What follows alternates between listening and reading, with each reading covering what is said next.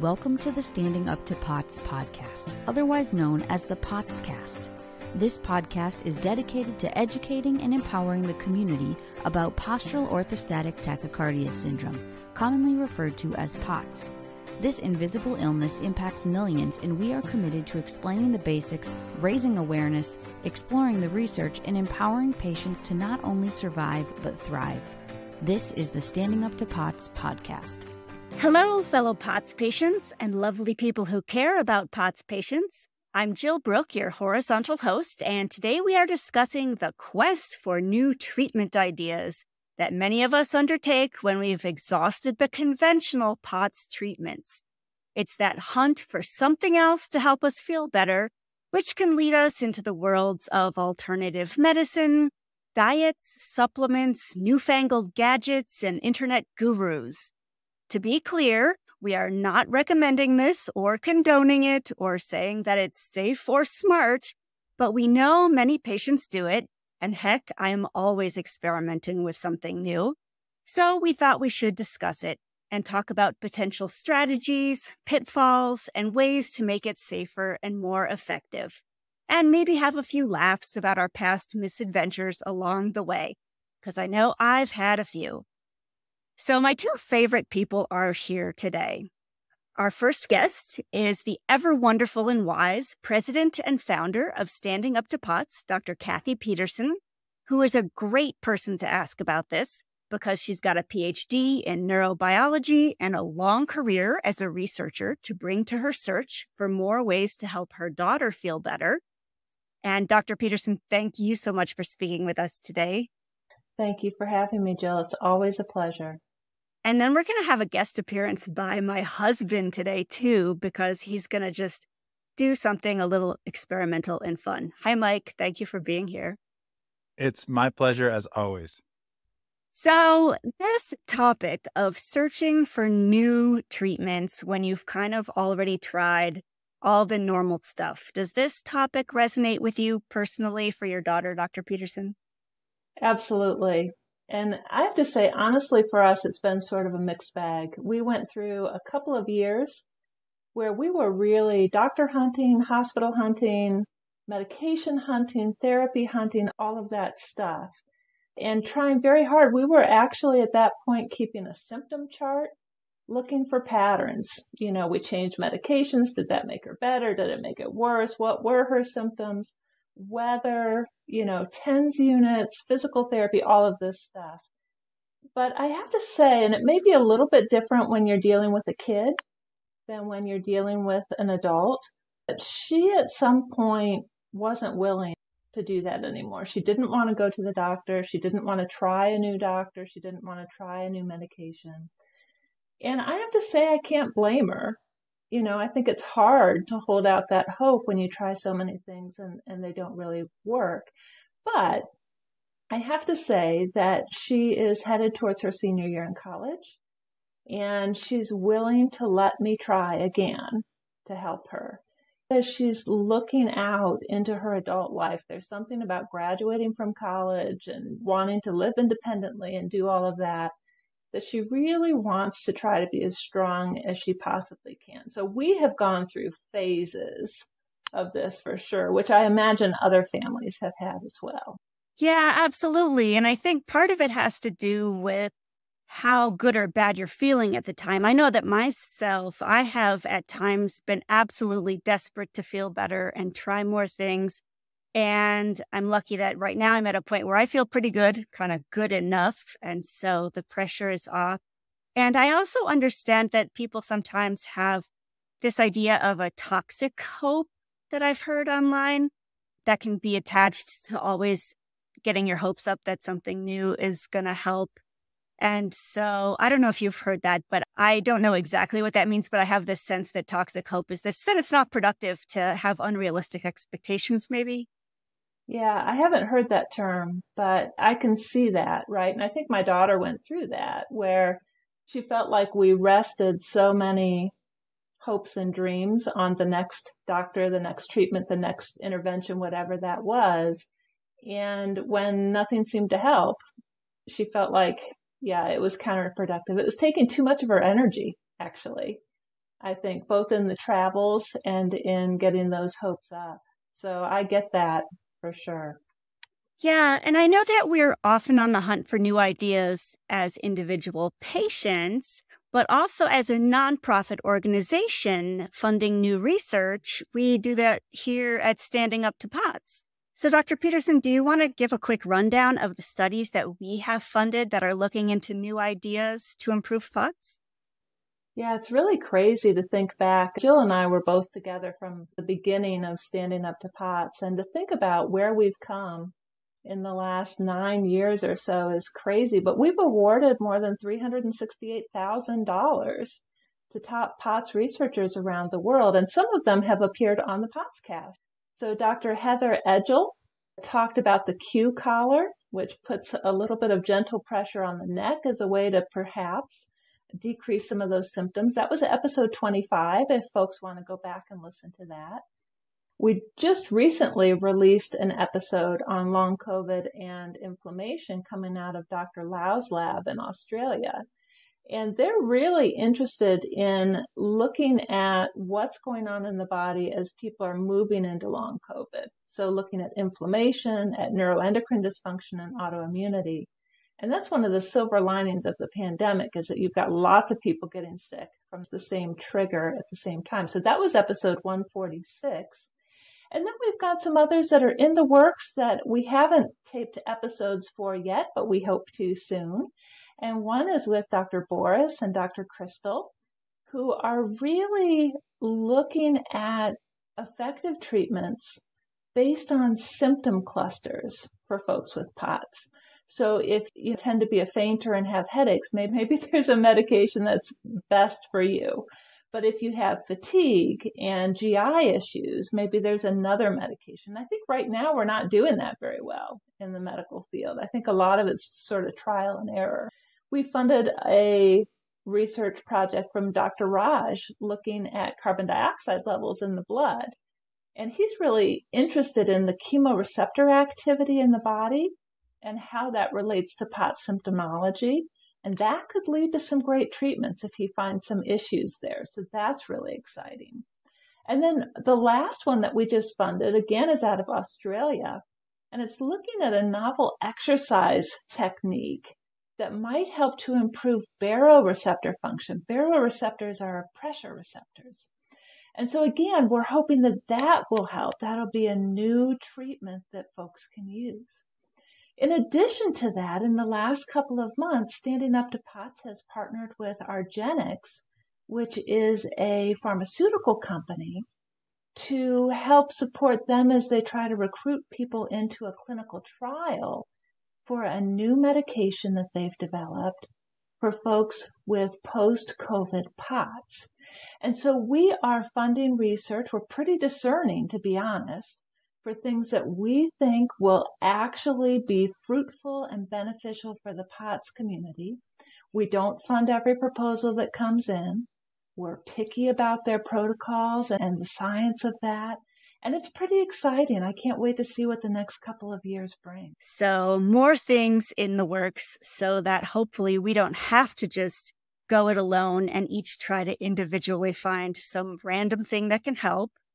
I know that I pretty long ago gave up on finding the one thing that would cure me. So now I'm pretty happy just to find new things that help here or there, another 5% maybe.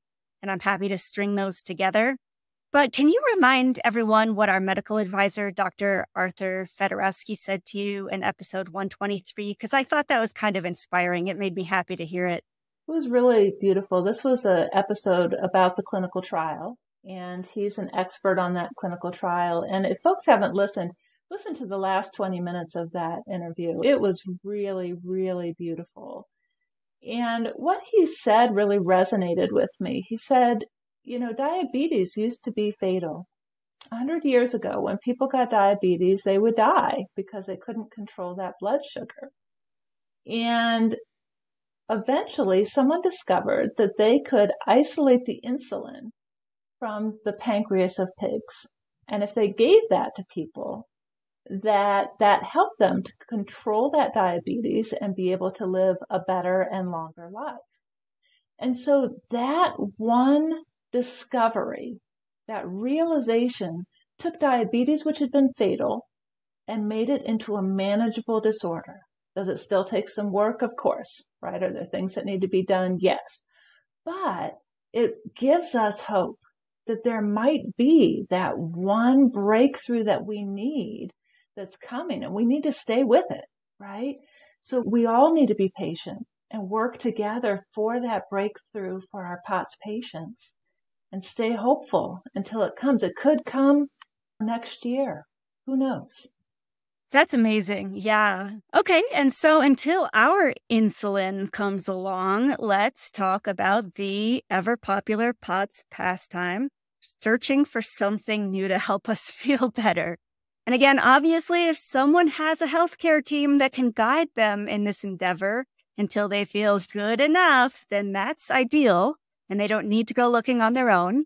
But for many of us, we have already tried every single thing that our medical teams have to offer.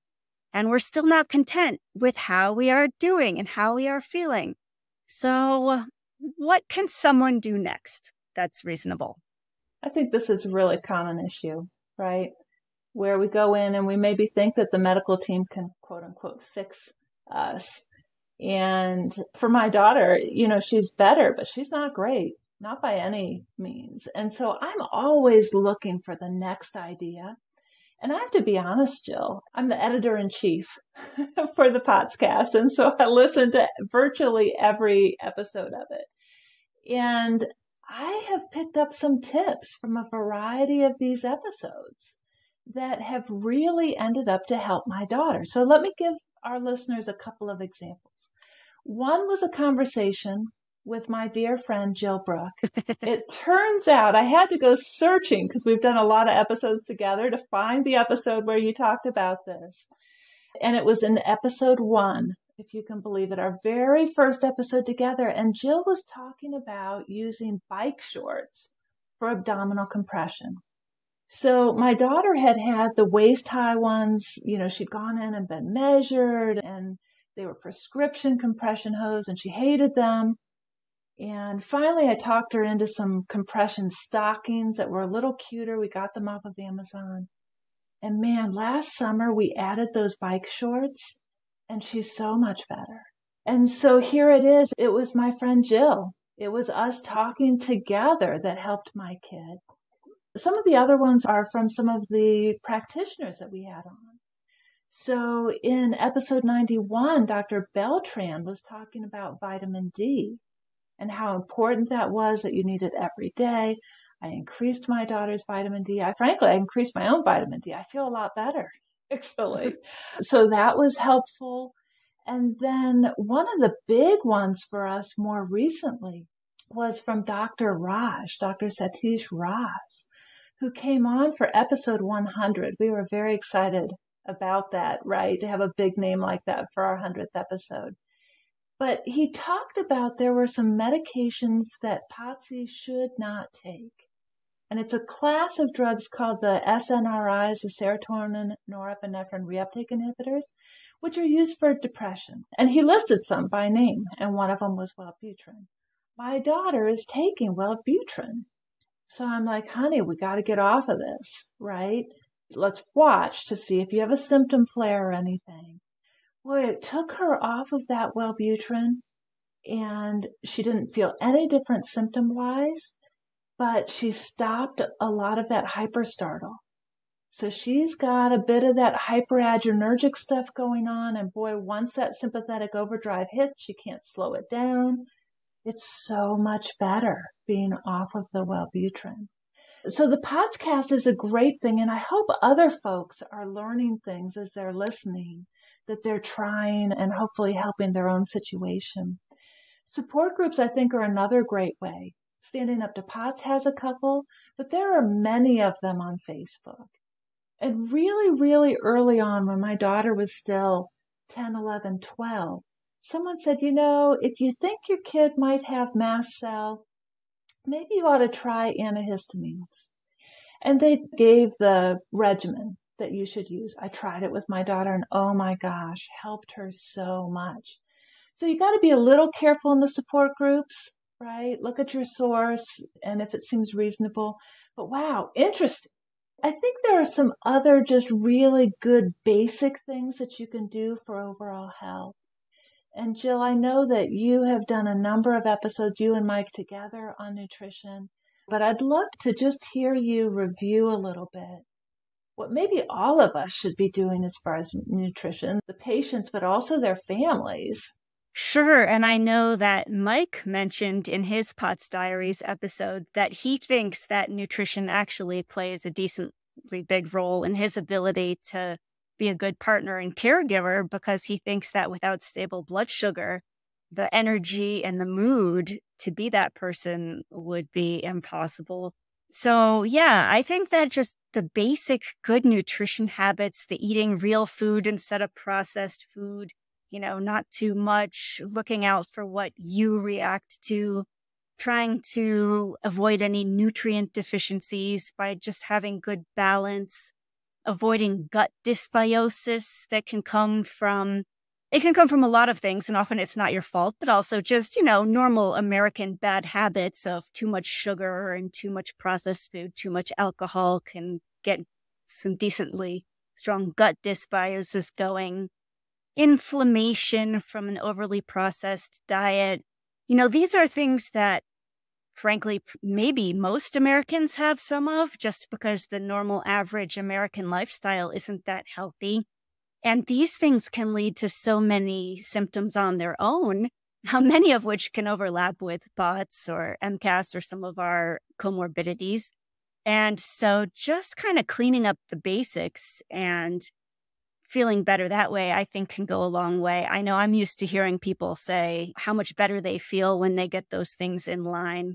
And those are just normal, healthy people who just didn't feel their best. So I guess one silver lining of our kind of bad, typical Western habits these days is it leaves a lot of room for improvement. And if you put the work in, sometimes you can get to a better place by quite a bit.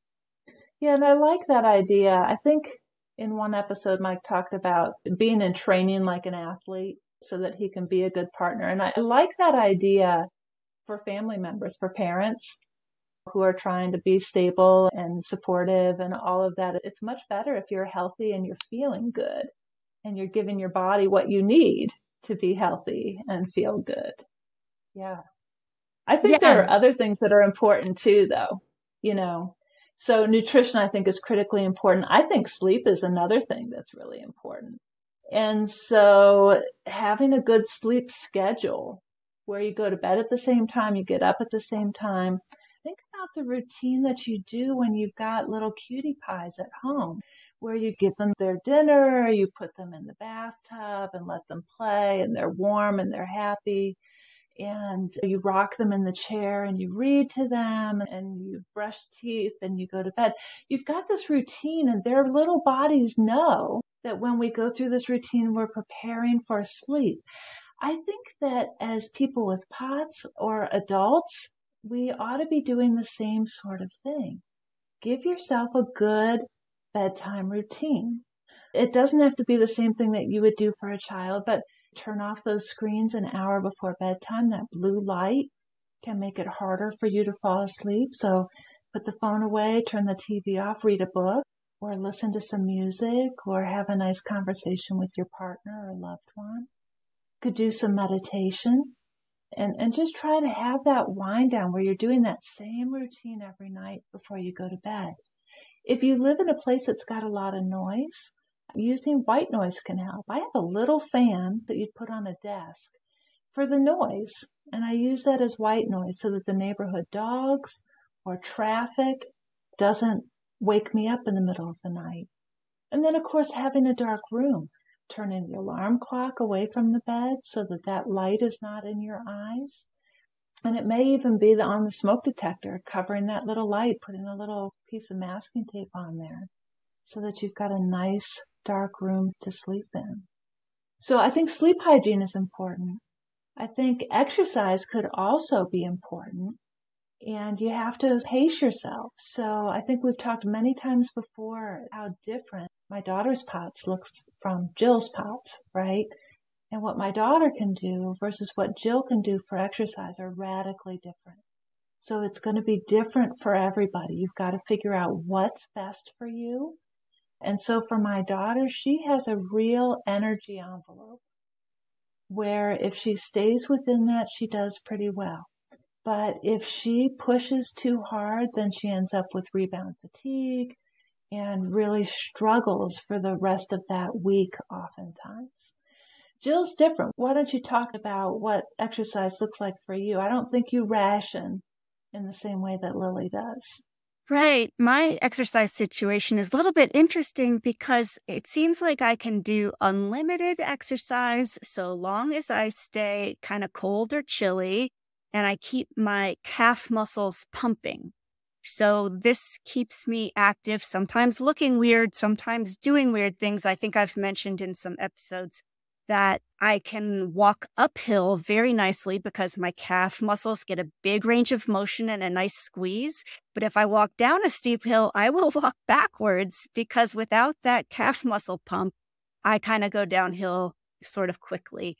I can cross-country ski, same thing, uphill. But as I discussed in the episode with Mike, when I go downhill, he is my brakes so that I can keep my calves pumping because I cannot snowplow. If I snowplow, my legs hurt really bad. I get dizzy and I haven't done it long enough to find out if I faint. So yeah, as long as I kind of keep some of those rules in place, then my energy, if anything, is too much. I'm hyper and I sometimes feel like a caged tiger that wants to run up a mountain. So very different from Lily. So you're trying to blow off some of that energy. Yes. Mm-hmm. Lily would accept some of your energy. So send it from California to Ohio anytime would be lovely. We would love that. So people just need to realize that it's different for every POTSy, and both of you have POTS and both of you have bad issues with your POTS are pretty symptomatic, but it can look radically different. So you've got to figure out what's the right thing for you. And then I think mental health is also really important as well. And I think that also varies what makes people feel good. I would say something like sit outside when possible, connect with nature, even if it's 5 minutes a day. Do it when it's not too hot, not too humid. We don't want you to get dehydrated.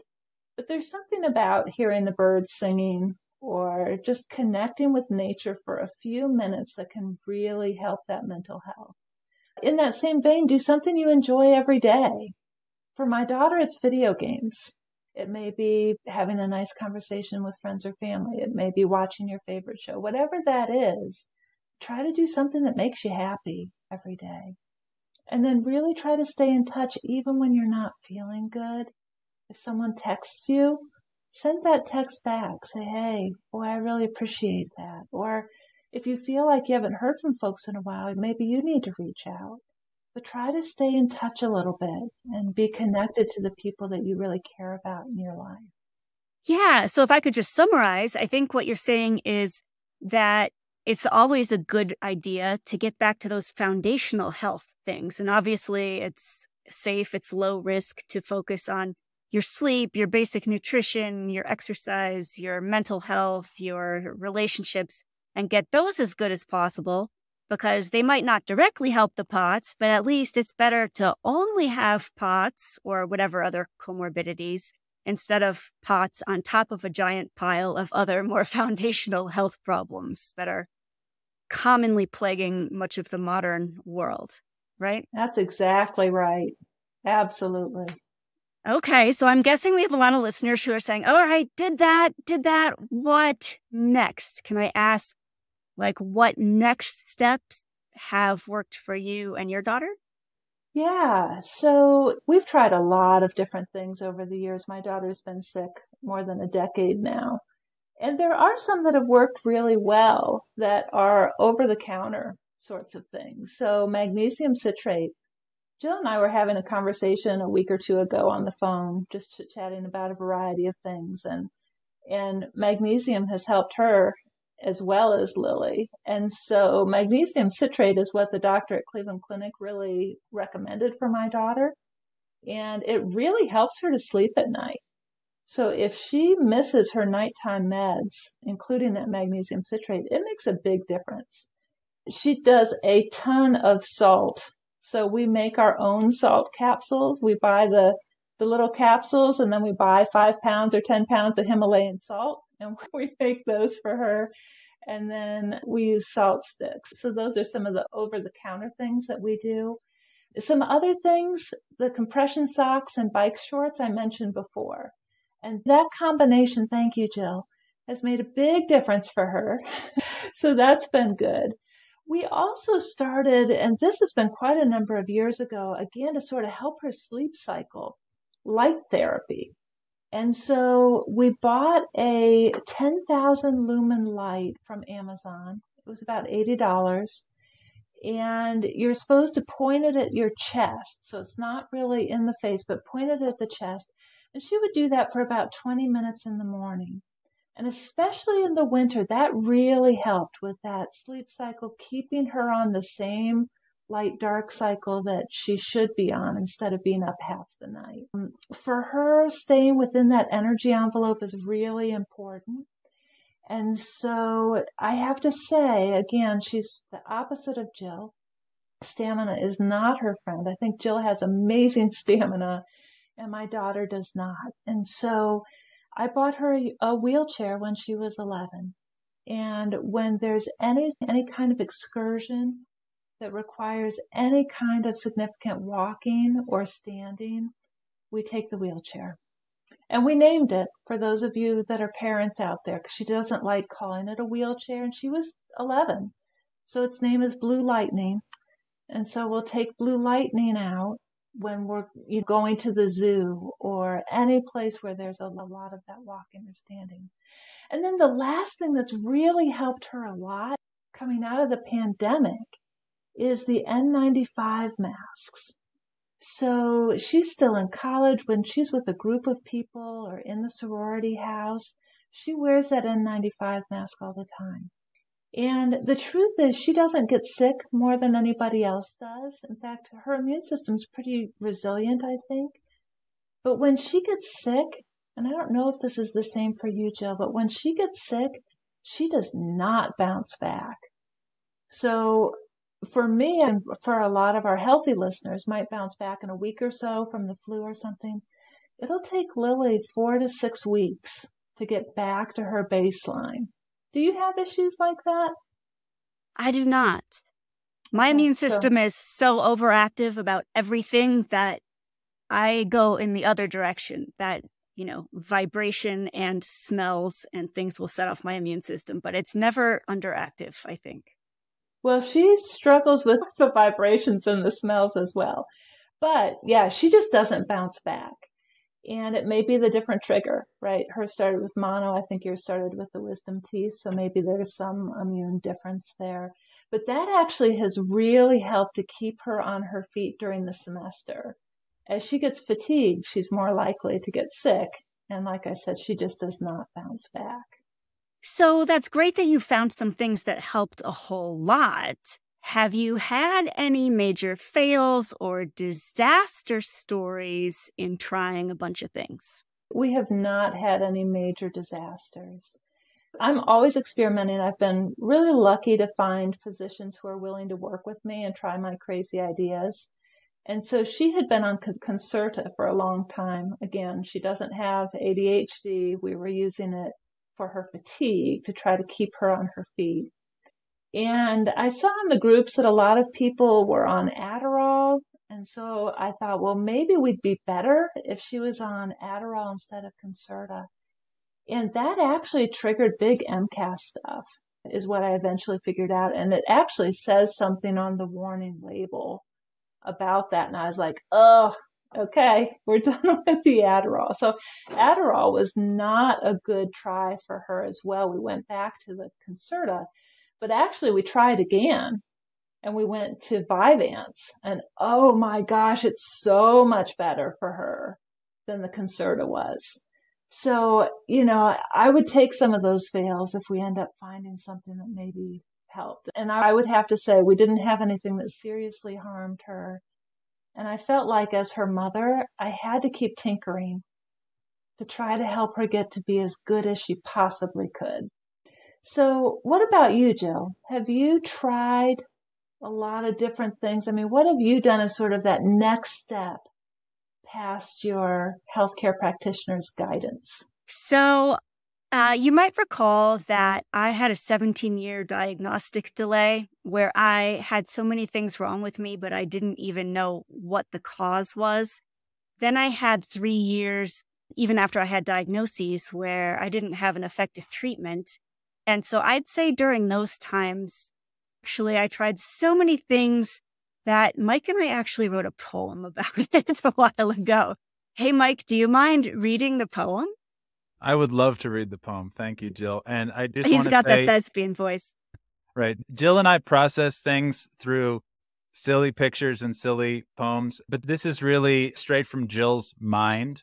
And so I'm honored to get to read it, Jill. So thank you. This is called Before You Judge My Salt Lamp. So an unusual title, but I think it's apt. Here we go. I'm sure you think I'm crazy, hoping this will help at all.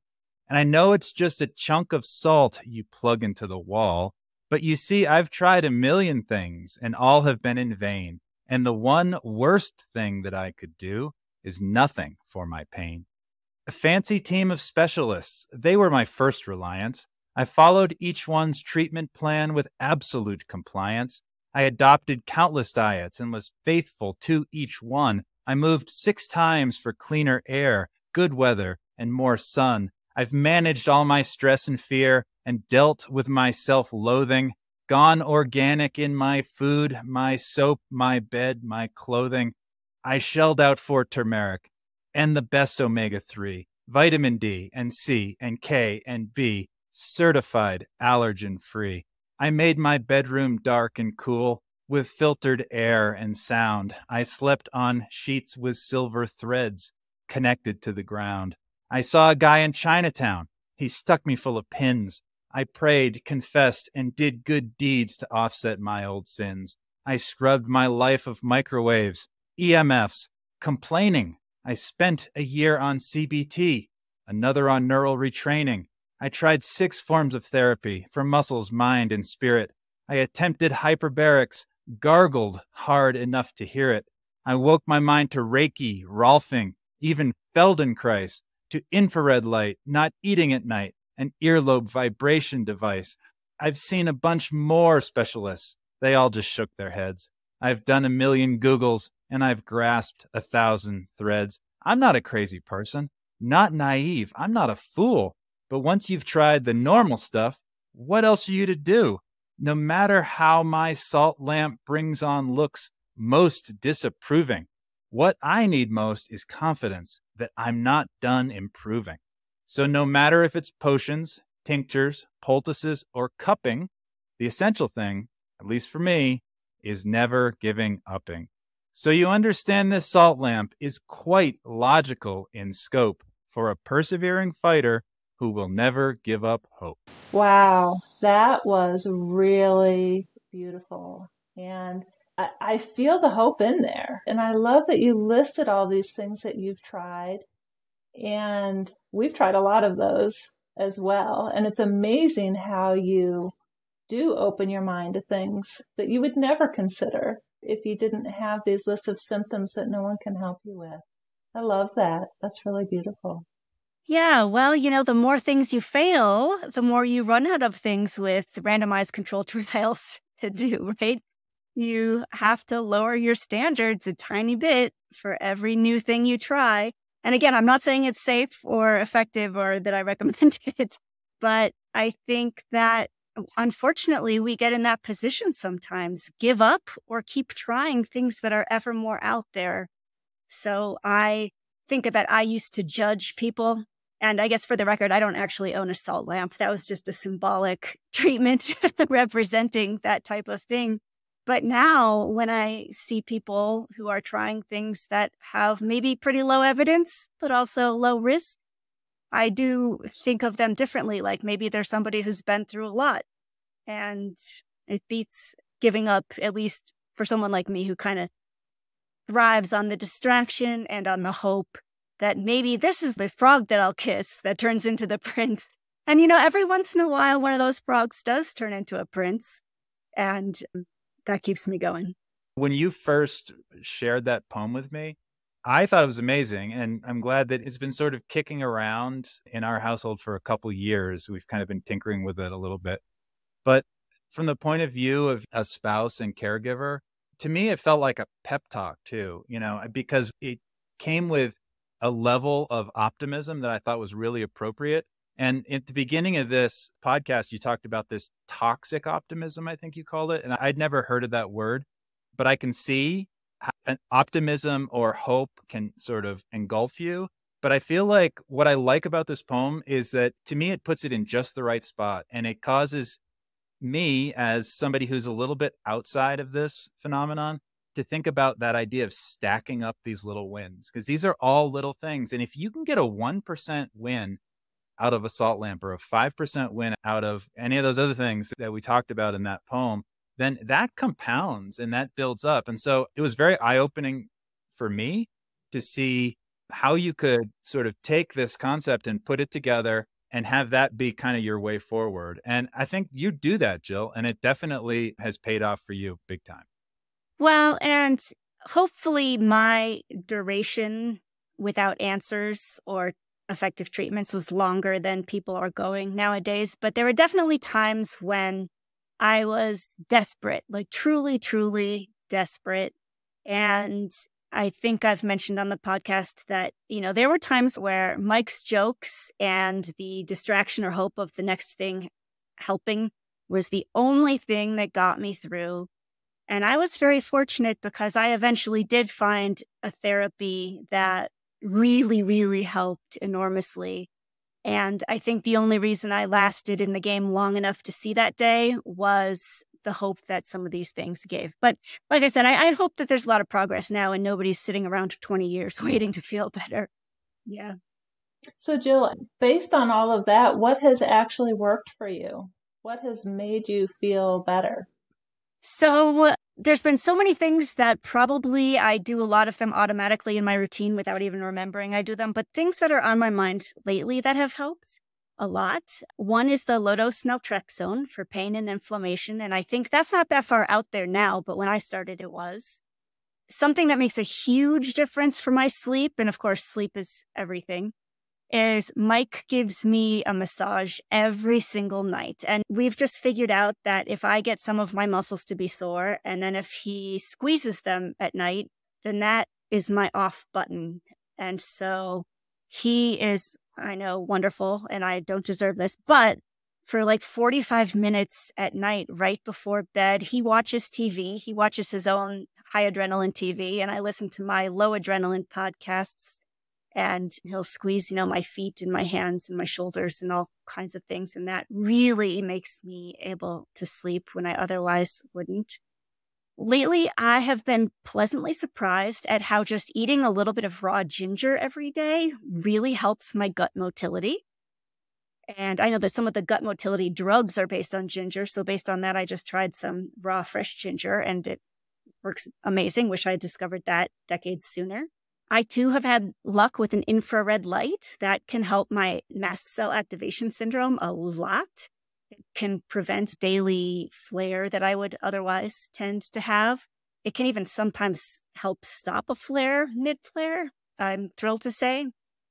And then another thing that was kind of a mental health breakthrough for me, I think Mike mentioned that we sometimes turn our emotions into cartoons, and so we have the doodle through comics that we have made. And I can't believe how much that took a weight off my shoulder. And it got me in the habit of looking for the humor in otherwise terrible experiences. And I think that really has ended up affecting my health globally by doing that. So I think those are the main wins I can think of right now. And it encourages so many other people who feel that same way. So hopefully you're encouraging them to see the humor in their own symptoms as well. Yeah. What about on the flip side? Any big fails, disasters, regrets for anything that you've tried?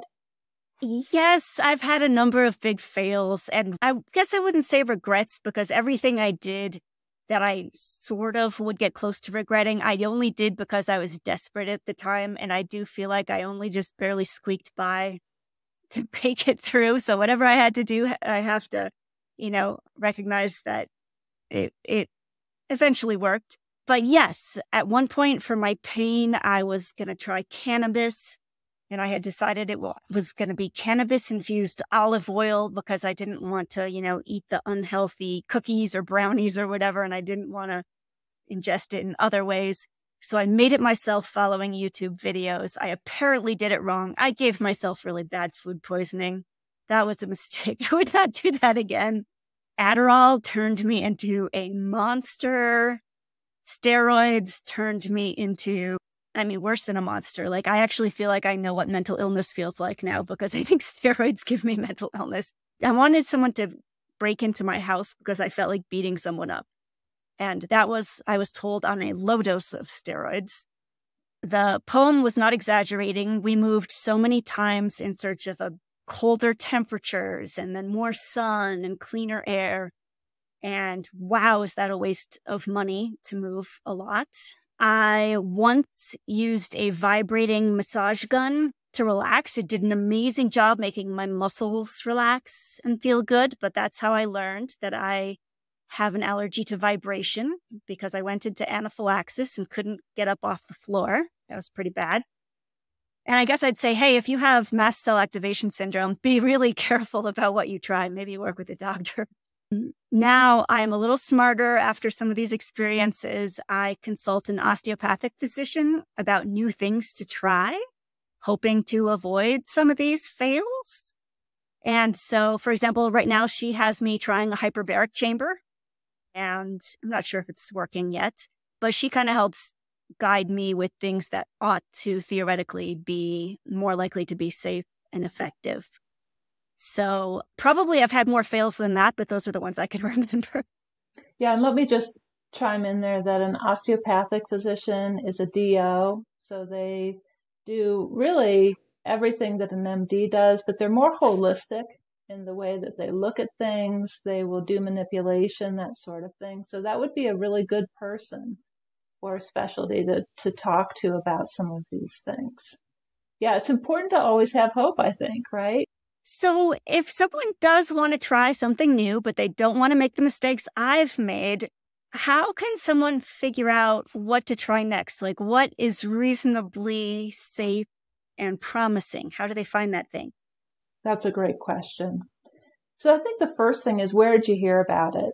Did you hear about it on the POTScast? We're pretty careful. We actually do our homework before we let people come on. And so if you heard it on the POTScast, that might be a good thing to try. So you've got to decide whether the source is credible or not.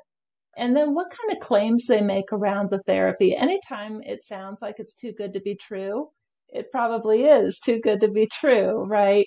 So I get all sorts of email, and sometimes people are trying to pitch things to me to have me promote them, I guess.